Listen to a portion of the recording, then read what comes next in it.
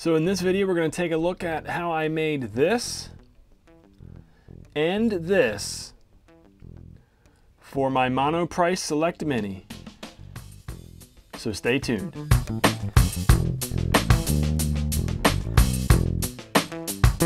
Hey, what's up guys? RJ here, back with another video. So as you can see, we're kind of in my closet here, and we're going to be taking a look at my Monoprice Select Mini. So as you can see, I'm doing some modifications to it. As a matter of fact, I'm actually modifying both my printers, my FlashForge Creator Pro and my Monoprice Select Mini. I am switching both printers over to Octoprint for command and control, and I have switched both bed surfaces over to PEI. Definitely topics for future videos. But in this video, I want to take a look at this guy. This webcam slash GoPro mount for the Select Mini. And specifically, I want to talk about open source and people sharing files. So, I'm basically a parrot. I don't really have any strong talents or skills or experience when it comes to, well, most things. But in this case, design work, CAD work. I've got 1.5 years, 2 years into this. So I, in many cases, rely on the foundation laid by those much more talented, far better designers than myself. And in this case, there are 3 completely separate designers involved that saw fit to share their files open source for other people to use and to build upon. So this profile was from one very talented individual that I built upon it. Now the angle mount here was my work from scratch. This GoPro swivel mount was by another very talented individual. I just modified it again to make it work in my application.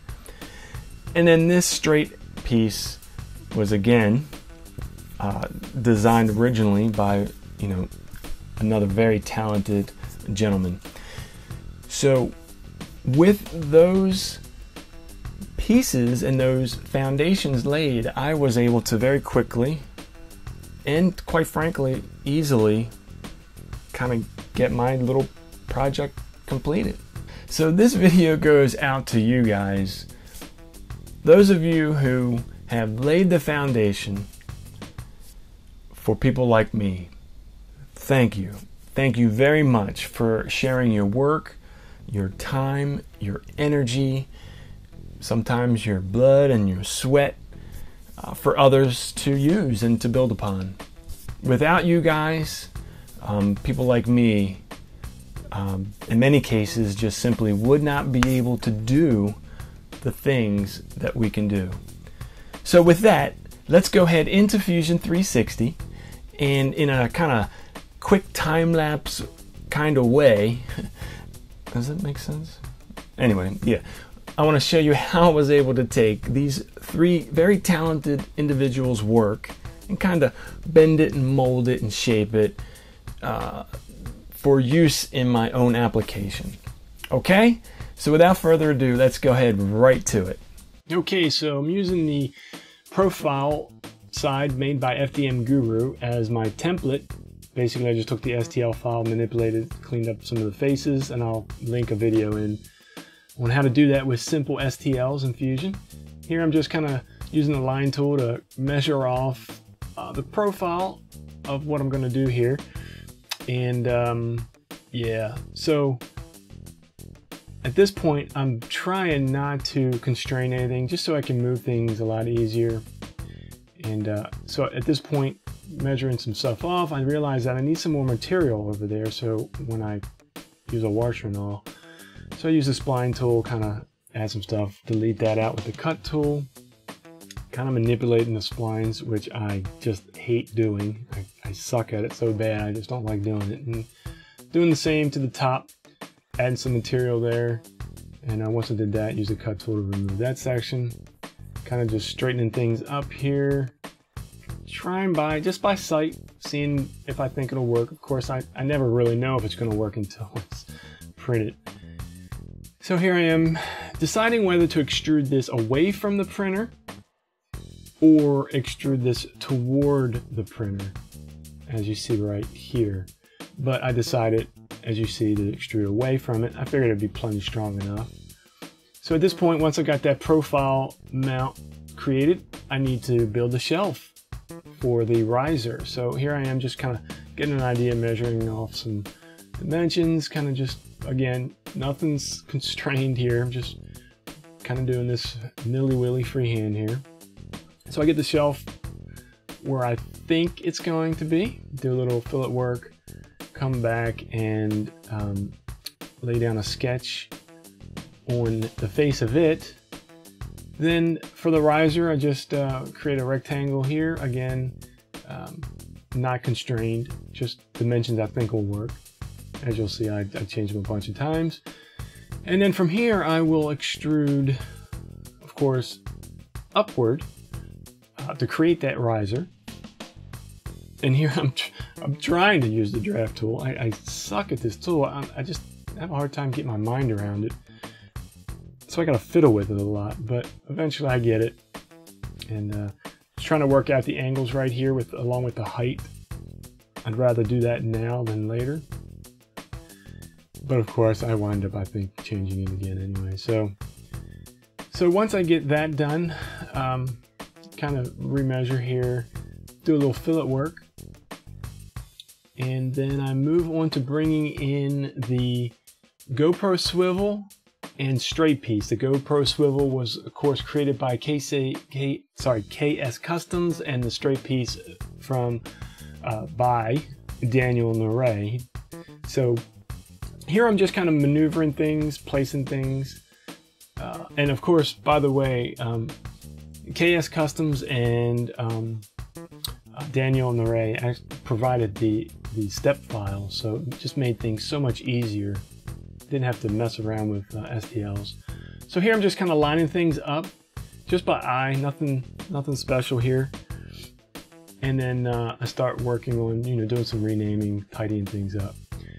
So at this point, I need to lay a sketch down on the riser after I get things named up here. And I do that, create some construction lines for my first hole, and kind of measuring that off, trying to decide which way to go with it. Of course, once I get that done, I need to place some threads there. So as you can see, I think right here, yeah, add some threads, nothing special.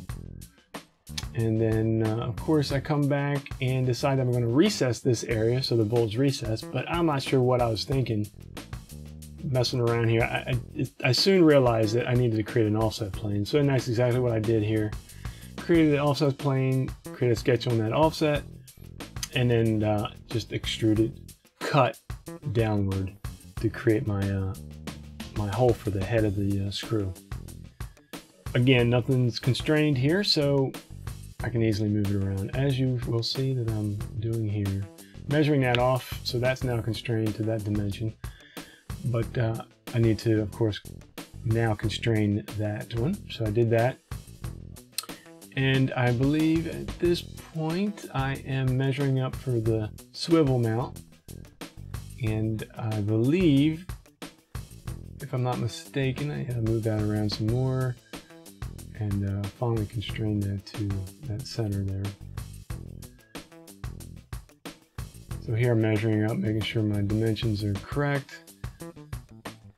And I guess, yeah, redoing that hole there. So eventually we come back to the swivel mount here, and because I want to use 4mm screws, I need to add some material to not only the swivel mount but also to the straight piece. So that's exactly what I'm doing here, just adding this material. And again, added some materials for the screw nut here. and getting things lined up. So right here, I know I need to add some materials for this hole. And so I thought, okay, I'll do that. I was bringing it to that edge. And as you can see here, after I check everything here and remeasure add my material there, I soon realized that I goofed and that I, of course, made a tube in there. So I can't do that. So I wound up just simply deleting that out and creating the fill on each one of those pieces there. Now I wind up using the inspection analysis tool, so I could just, as you can see, simply go to each one. Made it a whole lot easier than having to fight in that little space. So I kind of get it mounted up there. Since I got my new hole, I'm going to go ahead and put my hole for the swivel mount.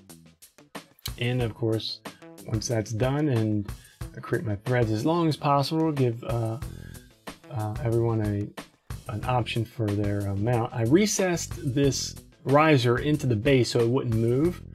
And here I am just increasing the tolerances, because this is going to be printed in ABS especially. So I'm just increasing. You see the mistake there? We'll come back to that. So here I am just kind of getting a view for everything, seeing if everything looks okay. I'm beginning to add the material I needed for the straight piece, so I could use it with 4mm screws. And that's what I'm doing here.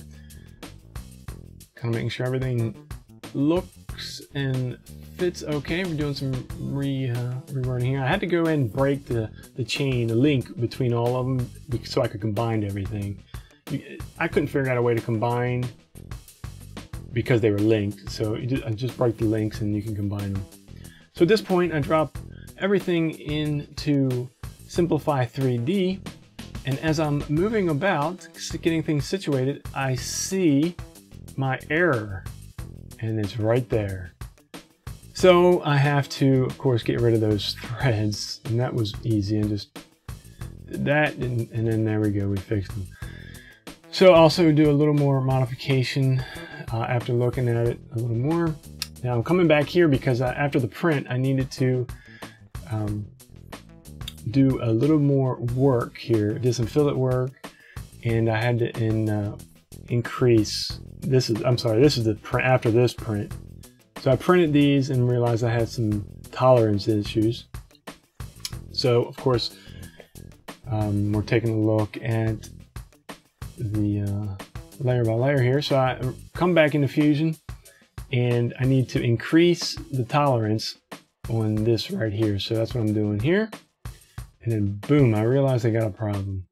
As you can see in that corner, I got an open space. So I'm sitting here figuring out what to do with it, not really realizing that, well, I finally realized it, but after a bunch of messing around, that I could, because I didn't want to change where the sketch was, that I could just reduce the fillet. And as you see, I figured it out right there, and that fixed the problem. So I also add some, I tried fillet first here, but then just ended up with a chamfer to give it some strength along that edge line. Probably didn't need it, but I just wanted to. After the print, I thought it would be good. So here, taking a look at everything again, final lineup.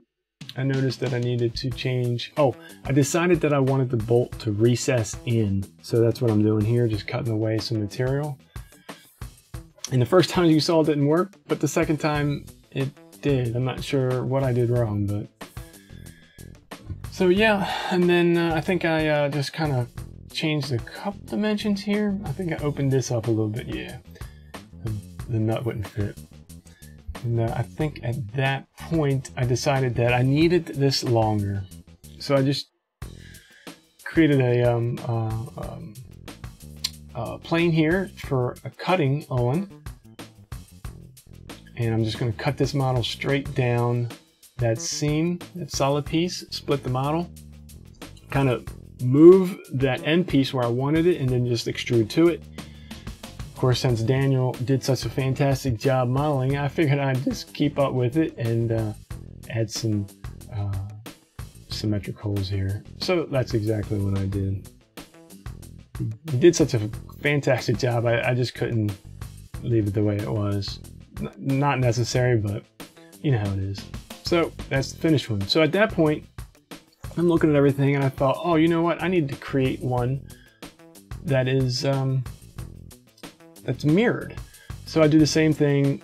I cut it and then just copy it and flip it, and then kind of line it up with where the other one was, and just do it by eye, which the designers out there are probably cringing. But it worked out great, and I just, once that was done, extended it to it, so I knew the sizes were identical. And I didn't bother to do the holes on this one, so, and just saving it to file. So at this point, I'm just checking everything, and it looks good. Okay guys, that about wraps this video up. If you liked it, go ahead and give it a thumbs up. If you're not already subscribed, consider doing so. If you have any questions or concerns, you can leave them in the comments below. Okay guys, so until next time, take care.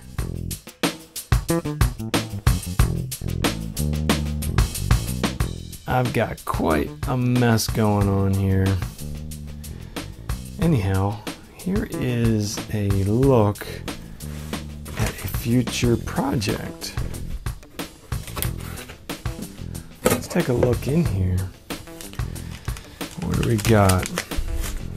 Some end stops, some bolts, some screws, some belts, a display, motor, controller, Mega Arduino, plate, battery holder, stepper motor. So do you think you know what I'm gonna build? If so, leave it in the comments. All right, see you guys.